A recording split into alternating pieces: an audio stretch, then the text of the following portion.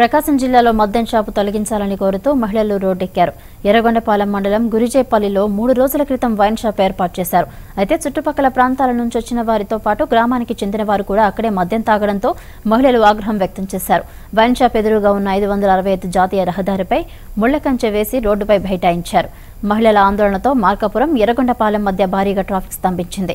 సమాచారం అందుకున్న పోలీసులు ఘటనాస్థలికి చేరుకుని మహిళలకు సర్ది చెప్పేందుకు ప్రయత్నించినా మహిళలు ఆందోళన విరమించలేదు.